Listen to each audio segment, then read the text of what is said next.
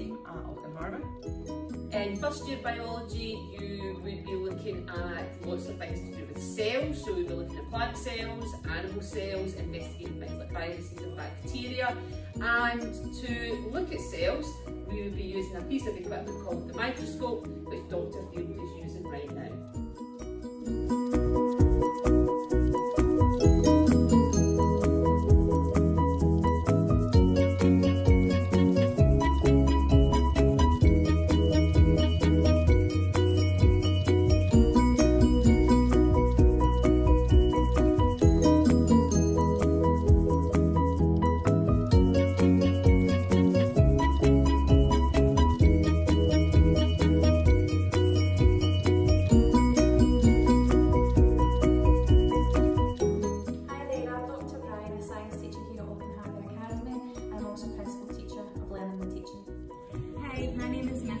And I'm a passive care teacher in Auckland Harbour and also a teacher of science.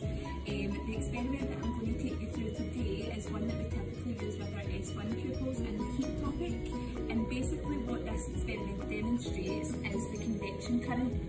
Okay, so this is what happens whenever you've got your radiators on in your house. The particles which are heated become less dense, which causes them to rise up, and it's these heated particles rising up which is causing the spiral to rotate.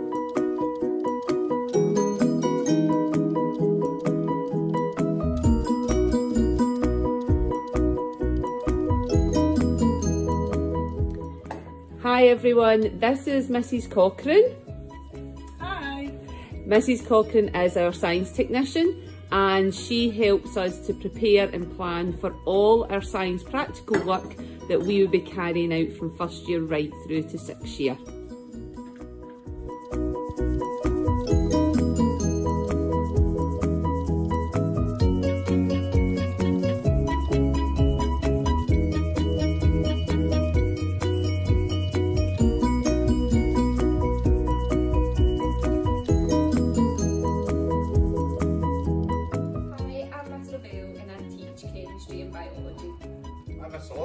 Teach chemistry, and what we've got here is just a few simple demos just to show you. We've got a little bit of lead nitrate, you can see, nice clear liquid. We've got some potassium iodide, again, nice clear liquid. But if we mix them, we finish up with a nice bright yellow colour that's showing a precipitator in it. Well, kids are taught how to light the Bunsen burner safely, hold closed, push it on, right to the top. And what I'm going to look to do is burn a small piece of magnesium. This is some of the pupils will get a chance to do when we get back to away from COVID. It's a very bright light, so you may need to look away. If I open the Bunsen burner, we've got a roaring flame. Magnesium is Bunsen. I can see nice and bright. So this is using flashing.